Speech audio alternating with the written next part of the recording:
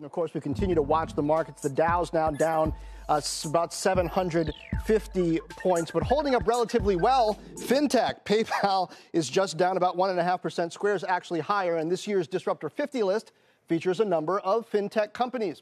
While attracting high valuations in the private markets, it's been a different story for the stocks once going public. Julia has more on how investors should be thinking about these valuations, which keep coming in, Julia. That's right. And the fintech sector is not only one we're talking about today, but is the second most represented category in this year's Disruptor 50 list, with 9 companies in total. And fintechs are some of the highest valued companies on the list. 6 of the 9 are valued at more than $10 billion. 8-time disruptor Stripe is worth $95 billion. And Checkout.com, a Stripe competitor, is worth $40 billion. But these price tags are just what they were worth based on their last fundraises before the public tech stocks got pummeled. Take a look at the growth in the valuation of Chime, a 3-time disruptor, growing 72% from May of last year to this year, while public SoFi went public in April of 2021, saw its market cap fall 54% in that same time period. The differential is even greater for Web3-focused Disruptor 50 companies.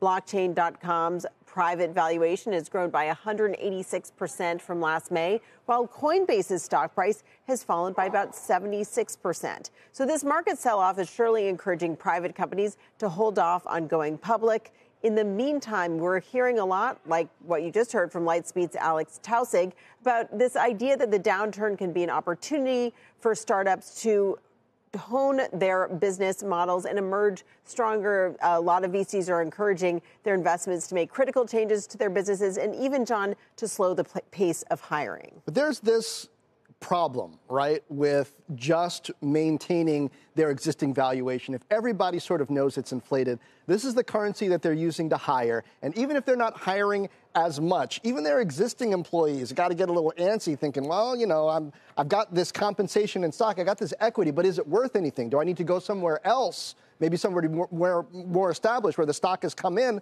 and I might do better. Yeah, there is this concern. Companies don't want to take a down round. They don't want to raise money at a lower valuation than what they last raised at, because that does not look good and is certainly not reassuring for employees. So I think we're going to see a lot of companies try to hold off on raising money if it's going to mean raising at a lower amount.